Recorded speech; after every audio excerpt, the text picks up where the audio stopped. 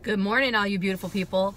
Hey, it's a beautiful Friday morning. My name is Mary Burke. My website is marylburke.net. I highly recommend you go there and read the last blog that I wrote. I'm going to cover one more tip from that. 2 days ago I started this. The first tip was just change one phrase from I have to I get to. The second one was journal. You know, write down your ideas, write down your thoughts. There's a lot more inside of you than you realize until you start doing that. Also, my third tip would be to get help. And help can be all kinds of different resources. Help can be just consistently reading your Bible every day. It can be buying self-help books like from Dale Carnegie or Zig Ziglar, or there's a lot out there depending on what field you're in, or depending on what you want to do with your life. But the main thing is to get your mindset right, is to switch from being thinking lack constantly, I don't have to I can have and I will have, and I do have.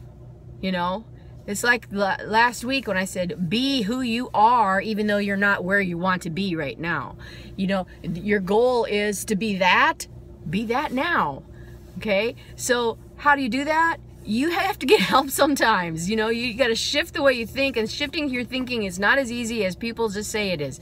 It's simple. There's simple steps to take to do that, but it's not easy. And so you need to get as much help, and don't be afraid to ask for help. Even you know, hire a personal coach, a lifestyle coach, or even more, you know, get some counseling if you need to.